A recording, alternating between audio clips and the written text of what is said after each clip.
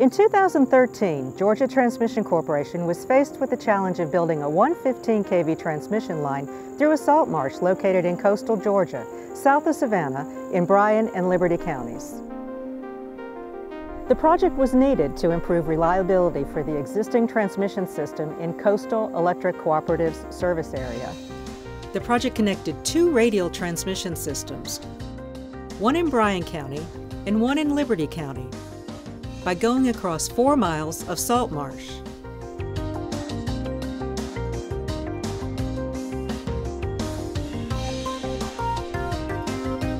The salt marsh is a very sensitive and protected natural resource. We had to set our poles in the marsh with minimal disruption by our crews and equipment. A low ground pressure track machine was used to get workers into the marsh. The track machine is made to avoid disrupting marshland and killing vegetation. GTC's contractor for this project was Irby Construction. They brought in a subcontractor, Erickson, to use a Sikorsky S-64 air crane helicopter to install steel poles in the marsh. The air crane helicopter can lift a payload of 25,000 pounds.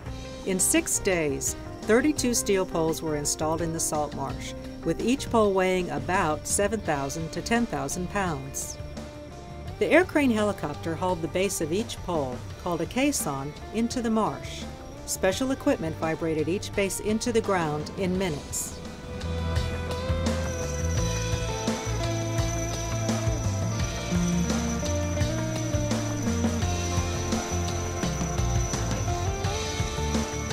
After each base was set, the helicopter went back to the laydown yard to pick up the top of the pole, bring it back out to the marsh, and place it on top of the caisson.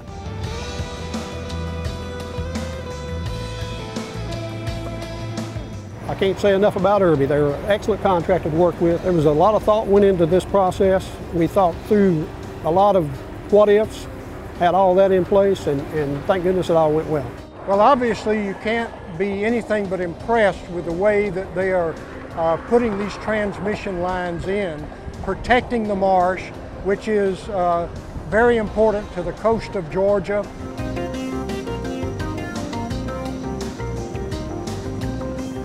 After all the poles were erected across the salt marsh and on solid ground, the conductor wire was pulled onto the poles by a smaller helicopter. Again, this was done so that there would be minimal disruption to the marsh. The transmission line was completed in October 2013, built with very little disturbance to the marsh.